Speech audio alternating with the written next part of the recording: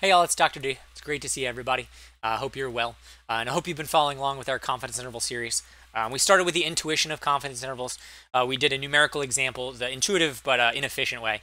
Last time we talked, we looked at using just the symbols to work our way through, getting it through once, and in so doing, we generated some powerful formulas for confidence intervals. And we earned it, right? We did the work to show that when you do this, mu1 comma mu2 equals x bar plus or minus z alpha.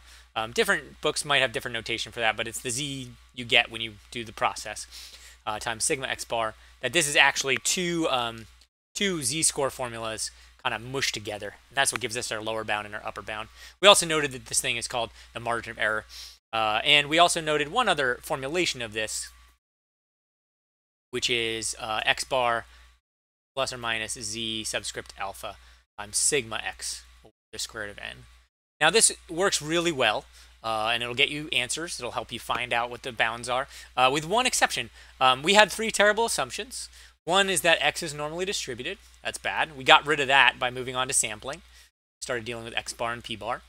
The second was mu is known, and we got rid of that by looking at confidence intervals. And we'll look at another application of it later. The last one is that sigma x is known, and if it's not, if we get rid of that one, then what are we going to do? Panic. No, we're not going to panic. We're going to try to find a workaround, a solution. If mu x is known, then this still is true. It's just not useful because we don't know that, right? And so we can't calculate this, so that's gone. So we can't calculate the margin of error, so that's gone. So we can't calculate this stuff. So what could we do? How do we resolve this problem? Well, it turns out that there's always a standard deviation we can use. So we can estimate sigma x, which is, if you recall, the population standard deviation. That's why we don't know it generally. It's because it would require being able to observe every element in the population with S, which is our sample standard deviation. Now, because this is a sample standard deviation, it's a random variable. There is only one population standard deviation. It's the population standard deviation, because the population contains everybody. So there's only one group that contains everybody. Whereas samples, there are lots of them. So when we collect a sample and find a sample standard deviation, that is just one of many possible standard deviations we could have calculated from our group, which means that this is an additional source of noise, of randomness. That means that when we are saying how confident we are going to need to expand our bounds a little bit. It would be really unfortunate for us if we had to figure out just how far to do that on our own. But fortunately, a statistician, statistical theorist who worked for the Guinness Brewing Company many, many years ago, who published pseudonymously under the name A Student of Statistics, discovered the distribution that we would need. And so the answer to what are we going to do is, instead of using sigma, we're going to use S, but instead of Z, we're going to use T. So we're sigma's out, S is in, Z is out, T is in. What do I mean by this? Well, there's a class of distributions. So we've spent a lot of time talking about the normal distribution, but there's another distribution called the student's T distribution.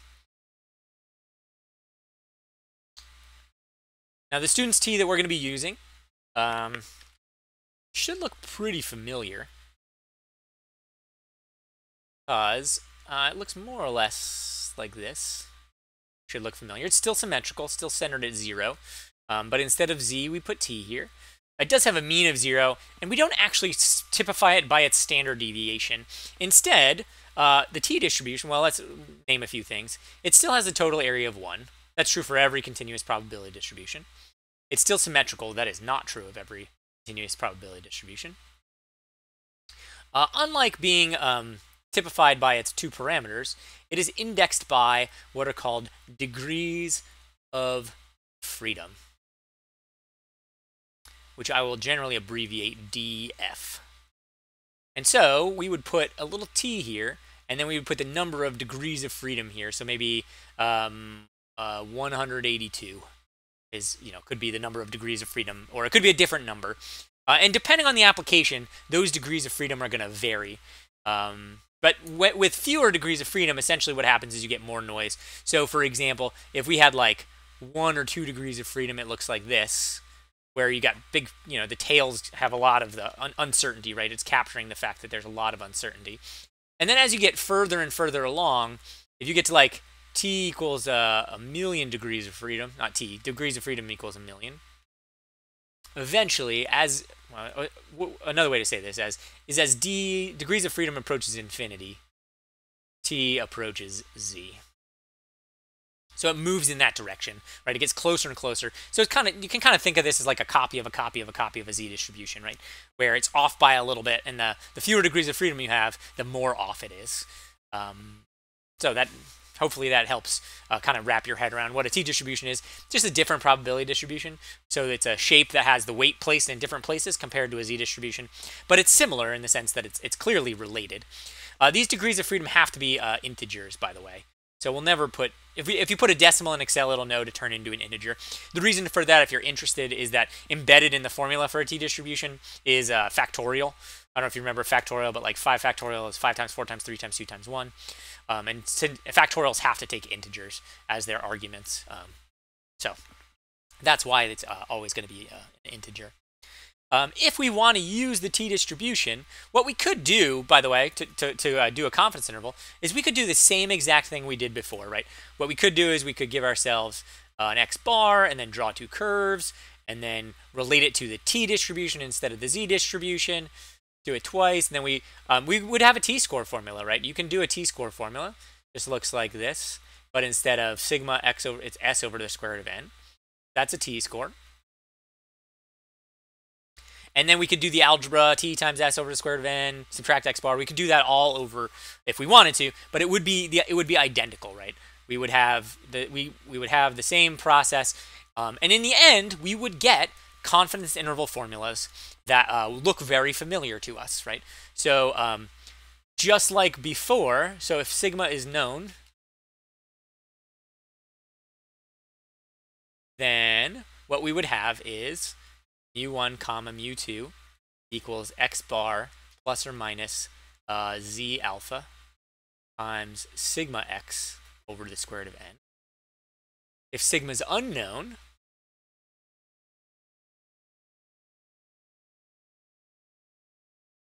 you can calculate bounds very similarly. Mu1 comma mu2 equals x bar plus or minus t subscript alpha times s over the square root of n, where our standard error before we used the standard deviation of the population, now we're using the estimated value, the sample standard deviation. To account for that, instead of using a z statistic, we're going to be using a t statistic. So this is a z statistic for the confidence interval, and this is a t statistic. Now, everything here I feel very confident you can do, except for the t. So let's talk. X bar is given. S is usually given. Remember, it's called the sample standard deviation, so you find that in the question. N is the sample size. So the real question is, how do we find t? Well, we're not going to do it by hand. We're going to do it just like we've done in the past with norm. Over here, we learned 2 formulas, norm.s.dist, and then in here we put the area to the left. Oh, sorry.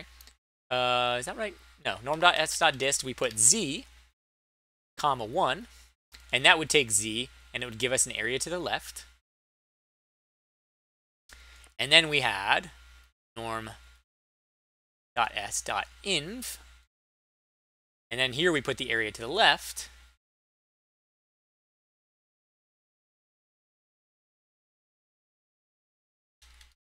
Right, my spacing is not great. Area to the left.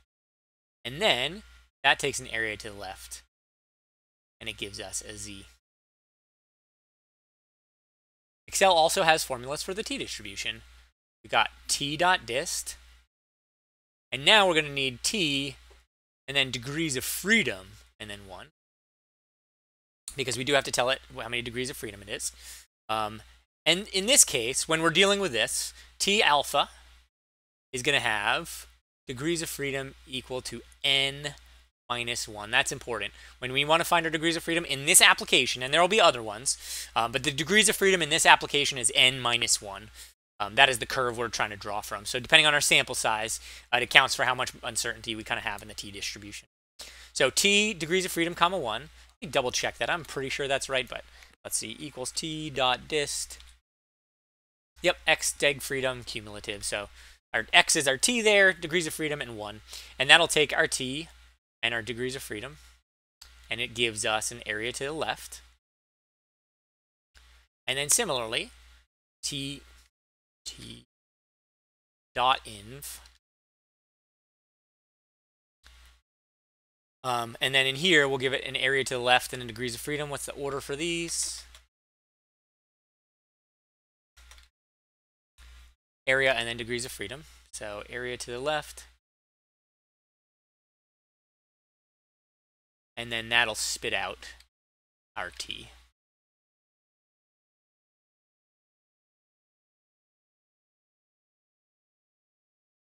And again, we're going to use n minus 1 for both of these degrees. Okay, so that's just going to be part of this calculating the margin of error. But other than that, it looks very similar. So let's take a look at the numerical example we've been working with for a little while, just to kind of show what it looks like. So let's insert here, give ourselves a little bit of label. This was the long way, sigma known.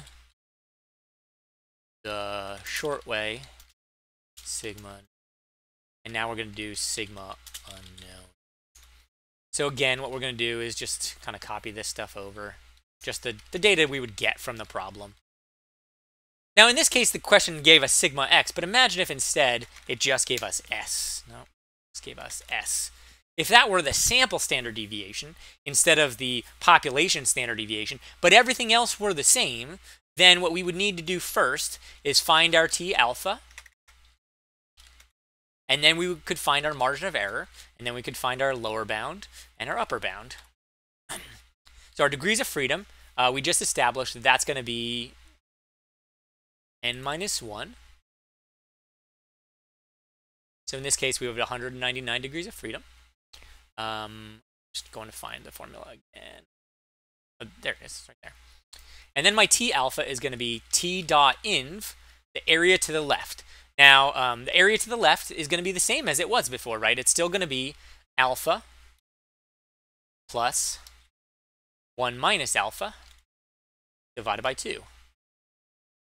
I forgot the degrees of freedom. Sure enough, there we go.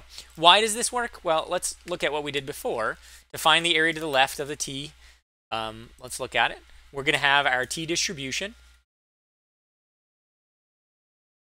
In this case, it has 199 degrees of freedom.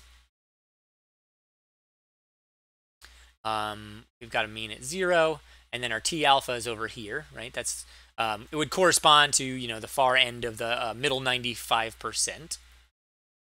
The size of this area, and so we would have to find that. That's going to be 95% plus 0.025, which is this tail over here. So that's where that comes from. Our margin of error then is going to be the formula up here said it's t times s over n, or square root of n. So equals t times s divided by the square root of n. Now let me give you these formulas.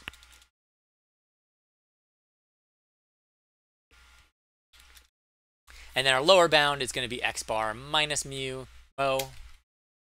And our upper bound is going to be x bar plus margin of error. And so that's how you find these. Okay, now taking a look at what the process is, let's see what's different. Our margin of error, you can see, got a little bit wider. It's because our alpha got a little bit wider, right? Our t alpha got a little bit wider. Everything else stayed the same. S stayed the same, N stayed the same. But because of the tails are a little bit heavier on the ends, you have to push out a little bit to capture the middle 95%. So the t goes out a little bit more. Now that's true because it only moves a little bit because 200 is a pretty large sample. I know when you're thinking about estimating millions of things, 200 doesn't seem like a lot. But 200 is pretty good in terms of how large a sample that is. But we can play around a little bit. These 200s are from all drawn from this number. So I want to draw your attention to this stack of numbers right here and this stack of numbers right here, I suppose. I'm going to play with this sample size and see what happens. Let's say that instead of 200, we had 20,000 people. Now you can see that they're really close, right? In fact, the estimates, the mu's here, are identical. So if we have a large enough sample, then in fact not knowing the true population standard deviation has no visible effect down to that third decimal. If we had 2,000, now you can see a little bit of difference, but it's really pretty small. What if we go down to like 20? Well, if you go down to 20, then you start to see bigger differences, right? Instead of 1.96, now we're talking about 2.09. Our margin of error essentially, and you can think about this ratio. The margin of error is essentially 6.7% higher here because of the small sample size and having to use t. And if we go to 20 or 200, it gets smaller. If we go to 20,000, it's essentially identical. If we go to 15, it starts to get bigger and bigger, right? So the smaller the sample size you have, the higher that is. That said, the t-distribution is good even with pretty small sample sizes. So when in doubt, if you know you have a small sample size, you can't really be confident you have a normal distribution, but the t allows for a little bit more uncertainty. So it's a good standby. Okay, so that was the original problem. You can see there's less than 0.5% or a little more than 0.5% difference between sigma known, sigma unknown. But now this number right here, these numbers right here, you could actually calculate these numbers because S you can calculate from a sample, X bar you can calculate from a sample, and you can calculate from a sample. Alpha is just an assumption, right? We assert, or that's the question. We're framing the question of what are we trying to find here. And if we frame it that way, all of these numbers are things you can go out and count today. So all of the rest of this stuff, you can go make your own confidence intervals at your leisure as you see fit. I hope you found this useful. I think the using the t-distribution is one of the most valuable things that there is to know how to do in statistics. And so I'm glad that I got to introduce you to these two new formulas, T.DIST and T.INV. We'll continue to use them very frequently. And I should say the t-distribution is probably the most important distribution in statistics. So we've been playing with the normal distribution for a while. It has a lot of really nice properties. But in the world as we actually see it, where we're dealing with samples instead of dealing with populations, the t-distribution is it's the workhorse of our statistical modeling. So we have finished getting rid of all three terrible assumptions. I'll post some videos showing walkthroughs for some of the practice problems for the problem set. But next time you see us, next time we meet to talk about concepts, we're going to look at if you don't know mu and sigma again, we're going to look at another path, right? How do we move forward if we're not trying to estimate mu, but instead trying to make a decision or try to say something true about the world? So I'll see you guys there. Hope you have a easy time with all of the practice problems. If you get stuck on anything, please get in touch. I'm here to help. Thanks. See you.